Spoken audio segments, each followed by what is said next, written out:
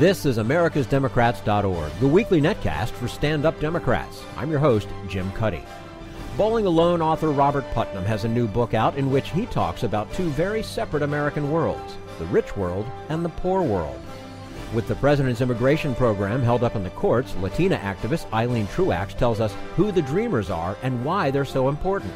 And Bill Press talks with USA Today's Susan Page. Are you tired of Tea Party Republicans and Rush Limbaugh dominating the airwaves? Do you want the facts you won't get on Fox or even on CNN? Then stay tuned.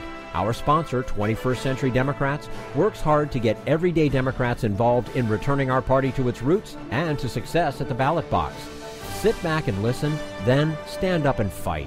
And follow 21st Century Democrats on Facebook for all the latest progressive news. We're glad you can join us. Harvard professor and best-selling author Robert Putnam says Democrats dropped the ball a long time ago by refusing to recognize that family structure and class, not race, was the main determinant of poverty.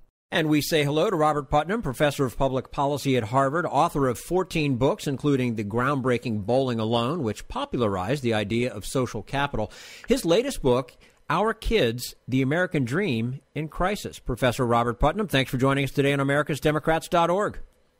It's great to be with you. And great having you with us as well. You know, your new book traces the lives of individuals from your hometown of Port Clinton, Ohio, to portray the national tragedy of widening class divisions in America and what you call the crisis of the American dream. What caused us to have a generation that is doing worse than its parents? Well, I'd say there are three or four big changes that have led to this predicament in which increasingly how well a child does in life depends upon not their own talents and hard work, but on whatever their parents happen to do or not to do. Here are the three or four big trends that are in the background. First, and most important and most obvious, is the growing income gap in America.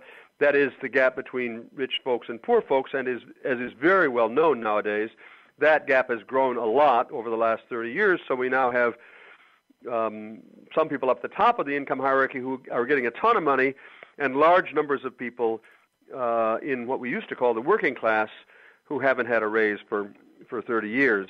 So that's the first big change. The second is, in some sense, in part, a consequence of that income gap that I've just described, which is the collapse of the working class family. One thing that's happened over the last 30 years is that family stability, having two parents, among people in the upper part of the income hierarchy, I mean the upper third, college-educated Americans, there's been no change. Indeed, middle-class people with a college education, kids growing up in that kind of a home are actually now more likely to have two parents than they used to be. But in the bottom third, the high school-educated part of America, there's been a dramatic change. So now about nearly two-thirds of all kids who are growing up with high school-educated parents are growing up in a single-parent family. And that collapse of the working-class family is due to it's not just a single cause, but the most important is the income gap that it's opened up so that these people are living in much more precarious economic circumstances.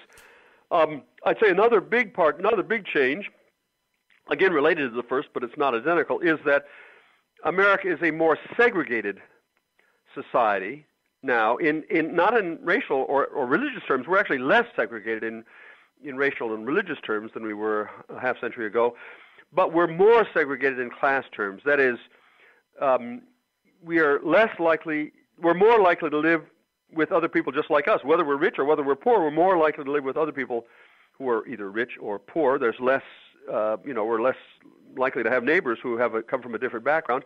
We're less likely to go to school with people from a different economic background, and we're less likely to marry people from a different economic background. We're more interracial marriage is up, interreligious marriage is up, but interclass marriage is down. And so that captures the fact that increasingly Americans are frankly living in two separate worlds, the rich world and the poor world. And that's an important part. That has big effects on the kids. It means the kids go to different schools. Rich kids go to school with rich kids. Poor kids go to school with poor kids. It means, among other things, that even well-meaning people who are well off just have no idea nowadays what the lives of poor kids is like. And then I guess finally the final change I would call attention to is, in a way, something of a cultural change. It harkens back to stuff I talked about in Bowling Alone. When I was growing up in Port Clinton, when my parents talked about our kids, we've got to do stuff for our kids. We've got to have pay taxes higher so we can have a new swimming pool at high school or whatever. They did not, by the term our kids, they did not mean my sister and me. They meant all the kids in town. But over the course of the last half century, our notion of we, our sense of responsibility to other people, has shriveled. So now when people talk about our kids, they mean my biological kids. And if you talk to poor kids a generation ago, even relatively well-off people in Port Clinton thought of the poor kids in town as part of our kids. But if you talk to people in Port Clinton now about poor kids in Port Clinton now, they don't think of them as one of our kids. They think that's somebody else's kid. Let them worry about them. Mm-hmm. And that big cultural change is what's embodied in the title of the book, Our Kids. I'm trying to say these are all our kids, and we have an economic interest in helping all the kids to do well, but we also have a moral interest in that. Do you think progressives dropped the ball by ignoring Daniel Patrick Moynihan's controversial findings of 2 generations ago now about the dissolution of the black family? I do, actually.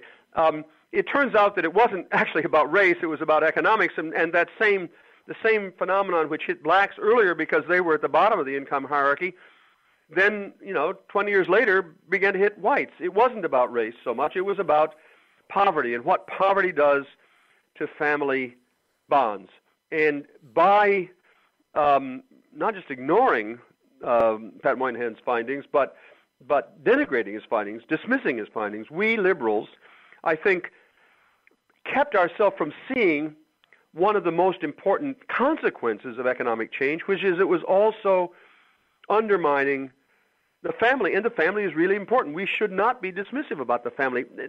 Being supportive of family values shouldn't be a monopoly of the right. It should be something people on the left also worry about. That is, family values meaning it's easier to raise a kid with 2 people in the household, and I guess even to be even more moral about it, if you're going to have kids, you've got to be prepared to.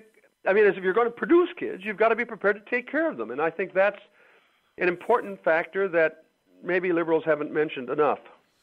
We're speaking with Robert Putnam, professor of public policy at Harvard, author of multiple books, his latest, Our Kids, The American Dream in Crisis.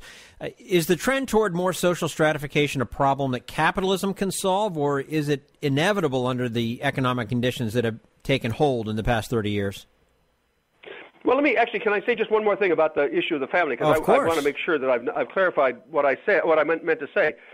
It's too easy, and this is a natural misunderstanding in our culture, to think of what I was saying about the importance of family values as saying I'm blaming the single moms for this problem. And I'm absolutely not. If I'm blaming anybody, it's the dads who walk away from their biological children.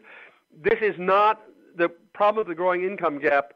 And the growing opportunity gap is a serious problem which does involve the family, but it was not caused by poor women. That's the important point I want to make. Now, about the capitalism in these facts. Well, look, I'm not all that ideological. The Port Clinton in the 1950s, which was a decent approximation of the American dream, actually, at least in class terms. I don't mean in racial or gender terms, but in class terms, it was a capitalist. America was capitalist in 1930 and 1950 and 1960 and 2010. It's not capitalism per se, meaning the ownership of who owns the means of production. But it was certainly true that economic conditions are a huge factor in causing the collapse of the middle class, and actually also government policies have contributed to that. It was not just an accident that labor unions began to decline. The Reagan policies toward labor unions contributed to that, no doubt. It's not just an accident that rich folks have much higher incomes now than rich folks under capitalism had in the 1950s. That was a consequence of government policies chosen by voters. It wasn't that God foisted Reagan on us. Americans chose that set of policies, but that set of policies in turn has fostered this growing division among classes. Now, staying on politics for a moment, what do you make of Republican leaders suddenly acknowledging the income gap as a problem? Is it pure politics or a chance for true bipartisanship? Well, I guess I would say both. Look, the reality of the growing income gap is just, nobody can deny that. That's a big deal, and obviously there's a limit to how much any politician can deny reality. But the part of that is most distressing to Republicans, and actually is also distressing to me, is not just the pure income gap, but it's also this opportunity gap. Because, as I've said many times before, Americans care about equality of income, but they really care about equality of opportunity. And so, I guess to tell you a brief story and do a little name dropping, I've spent quite a bit of time talking to the current president about these issues, Obama, but I also spent, surprisingly, some time talking to his predecessor, George W. Bush, because he'd invited me to the White House to talk about something else, and then I thought, well, why don't I tell him about this opportunity gap? And I wasn't sure whether conservative Republican would even listen to me, but he ended up keeping me there for half an hour unscheduled. And the question is, why did he do that? This is the question I want to ask you. Why did George W. Bush keep me, a well-known liberal Democrat, for an extra half hour talking about the opportunity gap? It wasn't because I was a campaign contributor. It's not because I'm a longtime supporter. It's not because I've got a pretty face. It's because what I was telling him, namely this growing opportunity gap, was so inconsistent with the core American value of equal opportunity that he couldn't walk away. He recognized instantly that if what I was saying was true, it was something that he had to be worried about. And so I'm now back to your question. I think part of the reason that Republicans are increasingly concerned this year, actually most Republican candidates are running on inequality of opportunity and poverty, and you have to ask, why is that? And partly it's because of the reality. It's partly because they realize now that this issue of unequal opportunity is so contrary to the American core values, they can't be caught on the wrong side of it. Does this mean there's also an opportunity for bipartisanship? Well, I don't know. I mean, we live in a very polarized world, and maybe we'll spend all the time now agreeing that it's a problem, but fighting desperately about who's to blame. Argument has an important role in democracy, no doubt about it. But in a somewhat saner world, we would also begin thinking about how do we actually solve this problem of poor kids. And I think, in principle, it's a purple problem in which both sides could make a contribution to solving it. That's kind of what my hope is, that it'll become a problem that is so central to our American life and constitution and norms that different solutions will be tried in different places, and some will work and we'll be off to figuring out how to solve it. It could be that won't happen. It could be it'll become yet one more political football, arguing who's to blame for this, and that would be, from my point of view, the losers in that scenario would be not the Republicans, not the Democrats, but the kids. And you and I can hope together that that's not the case. Robert Putnam, professor of public policy at Harvard, author of multiple books. His latest, Our Kids, The American Dream in Crisis. Bob, thank you so much again for joining us today on americasdemocrats.org. We do look forward to having you back again soon. Thanks very much. I enjoyed the conversation. Thank you. And this is americasdemocrats.org, the weekly netcast for stand-up Democrats.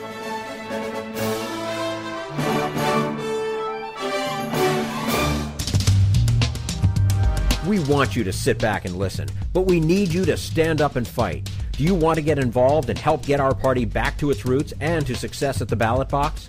You can make your contribution to Democrats for America's Future and help us keep this show going and to elect Democrats who will stand up for democratic principles. Go to americasdemocrats.org and click on Donate at the top of the page. This is americasdemocrats.org, the weekly netcast for stand-up Democrats. Latina journalist Eileen Truax says immigration policy, now held up by a federal court, is a human rights issue, not a border security issue. We'll talk to her about that in just a moment. Right now, we turn to Jim Hightower, America's #1 populist, for his common sense commentary. Words can be discombobulating when people twist them to fit concepts that are the exact opposite of what the word actually means. Consider the current debate in Washington over the Trans-Pacific Partnership. This secretly negotiated deal is the exact opposite of a, quote, liberal reform, for it blatantly transfers a major portion of our people's democratic sovereignty into the plutocratic hands of multinational corporate giants. Yet lawmakers and pundits fronting for the corporations have disingenuously dubbed this corporatization of power a, quote, liberalization of global policies. I was born at night, but it wasn't last night. For an example of the reactionary reality of TPP, look at a couple of little favors it does for Big Pharma. First, it extends the number of years that a pharmaceutical giant can keep a patent on its brand-name drugs. Not only does this artificially add more monopoly profits into the coffers of drug makers, but it simultaneously postpones competition from the makers of cheaper generic drugs, an especially dangerous delay for low-income people who are ill. A second provision restricts public regulation of drug prices by any of the 12 countries that are part of the agreement. This is a gross nullification of the people's sovereign right to remedy price gouging by corporate profiteers that hold monopolies on life-saving medicines. Those pushing TPP assert that it's merely a trade agreement, and we should not bother our little heads with worry about its details. But it's filled with gotchas like these gifts to Big Pharma. They have nothing to do with trade and everything to do with global elites secretively, deceitfully, and immorally agreeing among themselves to steal power from us. This is Jim Hightower saying, don't just worry about TPP, fight it. Get the lowdown on how at stoptpp.org. Need an antidote to the progressive blues? Want some good news about how grassroots folks are rebelling against the corporate powers and winning? Well, here's an easy-to-swallow pill for you, the Hightower Lowdown. Hightower's monthly newsletter will give you the lowdown, even as it lifts you up. It's 4 pages a month, jam-packed with facts you can use, actions you can take, and Jim's own Texas humor, all for only $15 a year. To become a lowdowner, go to hightowerlowdown.org. This is americasdemocrats.org, the weekly netcast for stand-up Democrats. Eileen Truax is a Latina journalist and activist who has written about the Dreamers. With President Obama's immigration policy under attack in the courts, she says many immigrants come to America not just for economic reasons, but to escape violence in their home countries. And we say hello to Eileen Truax, journalist, originally from Mexico, currently living in Los Angeles. Eileen is also the author of a new book called Dreamers, An Immigrant Generation's Fight for Their American Dream. Eileen Truax, thank you so much for joining us today on americasdemocrats.org. Thank you very much for having me. Well, it's our pleasure to have you with us today. Right off the bat, how many undocumented workers are there in the United States, and who are the Dreamers? Well, as you know, it's not very easy to make to give an exact number about undocumented workers, but the estimates currently are in about 6.5 and 7 million. Out of the 11.5 million of undocumented people in the country, around 7 million would be undocumented workers. And besides those, 2 more million would be Dreamers. Who are the Dreamers? The Dreamers are these young people that came to the country with no documents. They were brought by their parents. Many of them when they were very young, maybe 2-3 years old. They came with their families. They started living in the U.S., and they had to go through the process of adaptation to a new country and a new society. But many of the children did it in a very fast way. They're fast learners.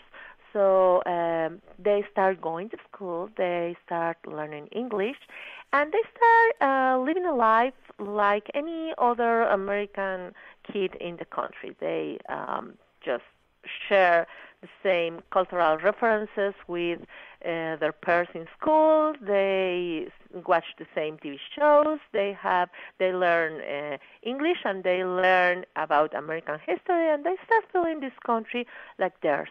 As you know, children in our country are allowed to go to school from K-12 because every children in the country has the right to go to school and receive education regardless their immigration status.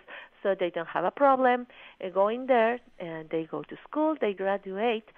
But it's after graduation when many of them discover that they're not allowed to keep going, pursuing a better future because they don't have documents. And they may have these while they are growing up. Maybe the subject is out there in the family and they talk about it. Sometimes they don't. But it's only when they're trying to do something else with their lives after graduating from high school when they realize they cannot. We normally say to our children, if you study hard, you can be whatever you want to. And many of them do study hard. And when they are in the point where they have to decide if they're going to college, if they're getting a job, if maybe they're buying a car, they discover that they can't, and they can't, and they can't, because they don't have a social security number, and they cannot do anything that is the regular thing for other children. And as you can understand, this can be very frustrating because all of this is a result of a decision taken by the family for the reason that they may have at that moment, but they were not part of that decision, and now they're in this situation. It was Ronald Reagan, of course, who signed an amnesty law almost 30 years ago. Why didn't it work? Or, in your view, did it work? Well, I think it was the right thing to do in that part, in the part of giving a legal status to a group of people that was in this country already contributing and being part of the community. What happened is that it was an incomplete measurement. We have to think about immigration not only as something that is here in home and we have to deal with that. We have to think about the reasons for that immigration to our country, and many of those reasons are related with the politics of the United States around the country. If we don't address those reasons, especially if the U.S. is largely involved in that, we cannot solve the root of the problem. And I'm going to mention just, since we had that amnesty, we had the NAFTA, the new free trade agreement with Mexico. Now we have a CAFTA, a free trade agreement with Central American countries. And all of this has had consequences in the local economies in those countries. In the case of Mexico, for example, we have a large amount of Mexican undocumented immigrants coming to the U.S., and many of them are coming after NAFTA because there's no fair trade for producers. In Mexico, many of them lost the only way that they had to survive, and now they have to be part of a largest group that are looking for other way to survive, just getting into the market job instead of being producers they used to be for generations. I remember the testimony that José Antonio Vargas, one of the undocumented young people that had been lobbying in Congress for passing the DREAM Act. When he was giving a testimony, he mentioned this. They asked him, someone in Congress during the testimony asked him, why was he here? And his response was, we are here because you were there. And sometimes we don't think much about it. Some of the reasons for migration has something to do with the U.S. and actions that they have performed in some of these countries. Right now, we are having a large amount of people coming from Mexico again, not for economic reasons, but trying to escape from the violence. We have an increase in the amount of people looking for asylum, trying to stay here legally, and they're coming to the U.S. just to save their lives because they have been extorted or their families have been kidnapped or murdered. And sometimes we don't think that many of that is possible right now in Mexico, in the violence way in Mexico since 8 years ago, because the arms are going there directly from the U.S. So I'm telling you this just because I think that when we think about amnesty or immigration reform or whatever name we want to give it, we have to think about it in a comprehensive way. If we don't address the reasons, it's not likely that we are going to have a permanent solution. How has immigration policy been affected by post-9/11 security concerns? Well, clearly a lot. I'll just give you an example. The DREAM Act, this piece of legislation that would allow dreamers, these young people that we were talking about before, to stay in the country legally, was first introduced in Congress in August of 2001. And at the moment, it had very good chances to be discussed and be approved in a short period of time. But then, that was in August. Then we had 9/11 in September, and every possibility of having that legislation approved went down just with the World Trade Center. We have seen that the whole focus changed after 9/11, and the problem is that we keep thinking about immigration as something that has something to do with the border and with the security in the border. We link one to the other, and here's one example.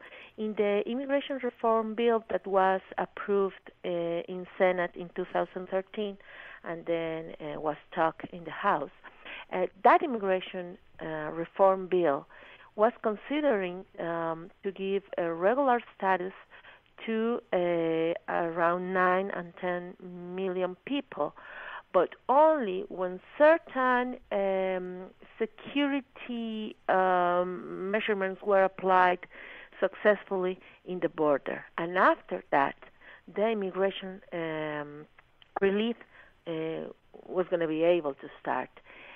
The fact that we were linking the security in the border with the right that these people has to have a regular immigration status, I don't think is the most reasonable thing. We are holding the status of 10 million people, and it's going to depend on how good or not the DHS officials do their work, and depending on that, we are going to give them certain rights. So I think we should start switching the way we see that. This is a human rights issue. This is a social justice issue. And we have, of course, to pay attention to the security concerns, but one is not directly consequence of the other, I think. Eileen, before we let you go, where do you see immigration reform going, both in the short term and the long term? Well, that's a very good question. I think we had a very good chance to pass an immigration reform bill in 2013. That passed. We don't have a chance until we see what happens after 2016.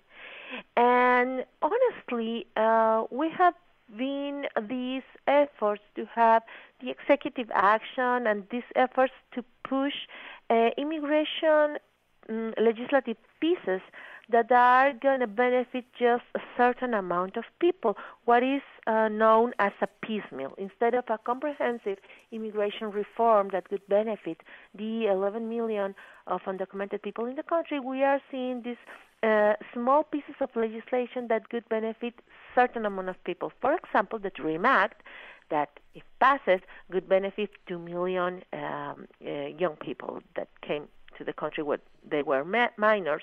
But then we have the Ag Jobs initiative that would give regular status to certain agricultural workers, and then we have other pieces of legislation, the Tech Jobs initiative, to give also regular status to certain workers, many of them in Silicon Valley, in those areas.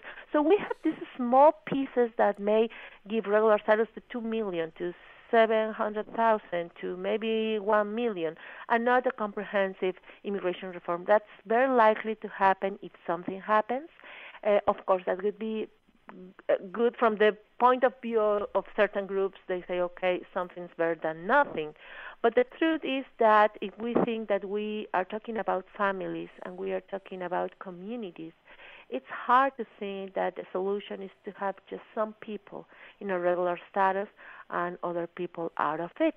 You cannot offer a solution for a dreamer, for a young person of 18, 19 years old, and keep applying the immigration laws to their parents. So one day this young person can go back home and find out that their mother or their father are deported. We have to think in comprehensive solutions that treat fairly the families that are part of our community already. Okay. Eileen Truax, journalist and author of the new book called Dreamers, An Immigrant Generation's Fight for Their American Dream, joining us today on americasdemocrats.org. Eileen, thank you so much for your time with us today. We look forward to having you back on americasdemocrats.org. Thank you very much for having me. I'm more than happy. Thank you. You're quite welcome. And this is americasdemocrats.org, the weekly netcast for stand-up Democrats.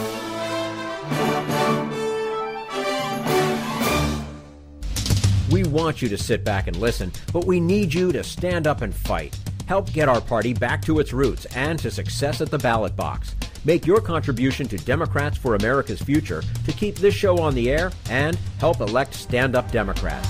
Go to americasdemocrats.org and click on Donate at the top of the page.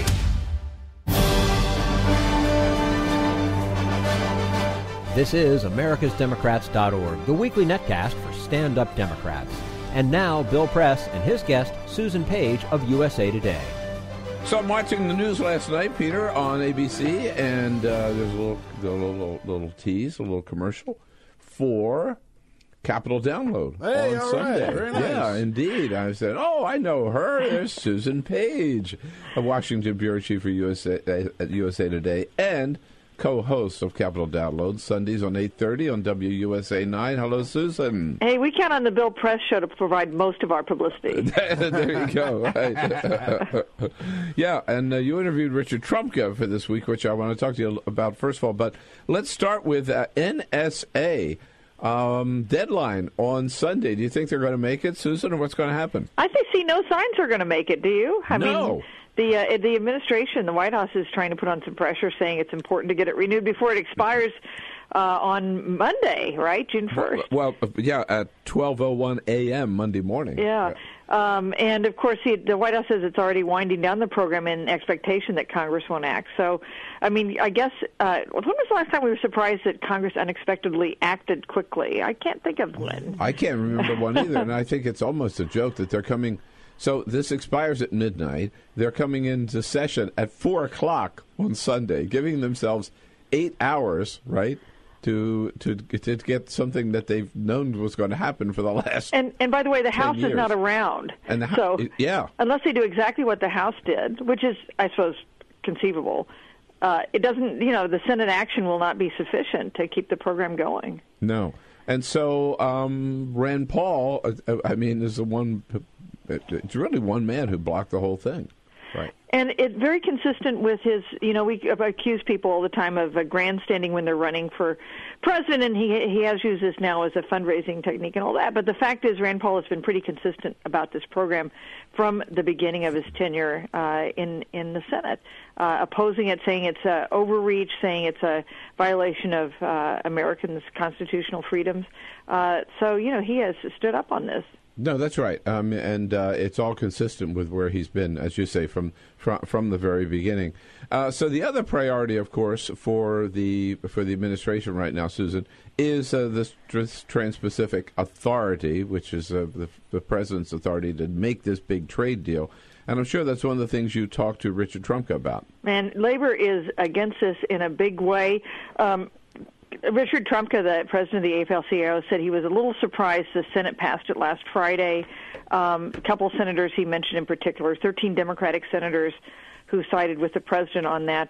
But he says that they will defeat it in the House. He says they'll keep it down to the labor lobbying and other forces, other opponents will keep the number of House Democrats who support this to 20 or below, and that really puts the pressure on Republicans to stay unified to get it through, and that is going to be tough. That's going to be tough. I mean, John Boehner cannot deliver his entire caucus on this. I thought something like 75 Republicans have said they will not vote for it for various reasons. Right? Well, partly being that they're now aligned with President Obama on this, which is not the traditional. This is really a scrambling of the traditional political positions, right? When you've got the AFL-CIO really taking on a Democratic president. And did you ask about some of the, I guess maybe threats is not too strong a word that they've used against Democrats? You vote for this and you're going to pay the price? He made those threats. He talked about there will be consequences for the 13 Democratic senators who sided with the president on Friday. And they've frozen campaign contributions until this battle is over. That's been a threat hanging over the head of Democratic members of Congress who depend on labor donations and labor enthusiasm. And I'll tell you who else he threatened. Threatened may be too hard a word, but he had a pretty stark warning for Hillary Clinton, who has not made her position on the Pacific Trade Pact clear, that she will face less labor enthusiasm if she doesn't take their position on this issue.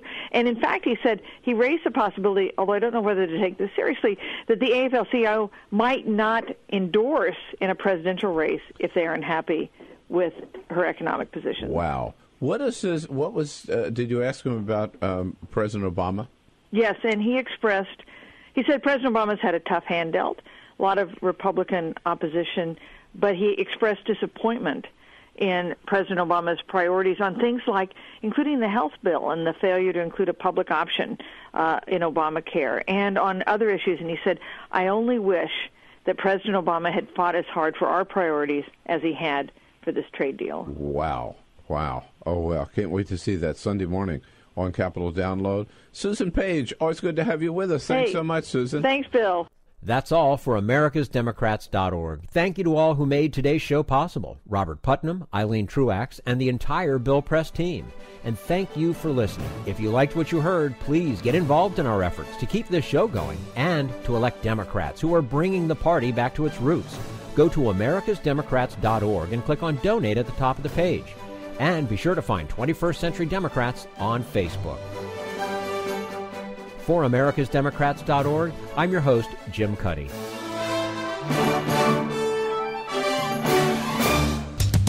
We want you to sit back and listen, but we need you to stand up and fight. Join us, support the show, and help elect Democrats who will stand up for democratic principles with your contribution today. Go to AmericasDemocrats.org and click on Donate.